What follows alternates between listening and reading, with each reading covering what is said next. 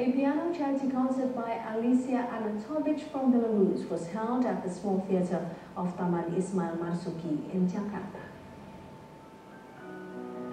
Born in 1981 in Minsk, Belarus, Alesia Arnatovich started learning how to play piano when she was just 6 years old. She studied at the Belarusian State Academy of Music under the supervision of Professor Sergei Turgel. By 2005, she obtained her Master of Music art degree with the best grade. She combined her teacher's experience with her capabilities as a concert master. She has been playing in different countries such as Belarus, Russia, Poland, Ukraine, Czech Republic, and also Indonesia. I am going to perform transcriptions by Schubert Liszt and Tchaikovsky Plitnyov.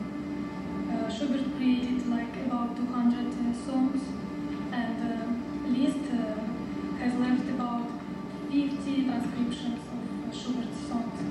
And Tchaikovsky, he created Ballet, The Sleeping Beauty, and the great Russian musician, one century later, he created transcriptions for solo piano of the selected pieces from this ballet.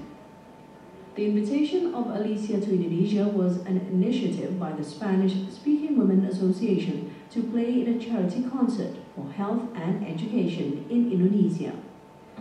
This association consists of women from 24 countries and have a high social awareness to improve Indonesian women in the future. We are from the Spanish-speaking Women Association. This association is a non-profit organization.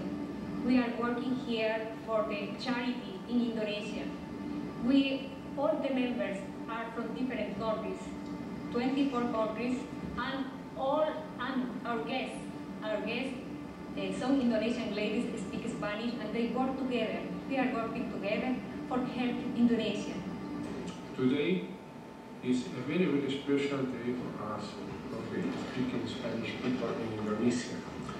I am here in this moment together with the president of the International Association of Speaking People in Jakarta.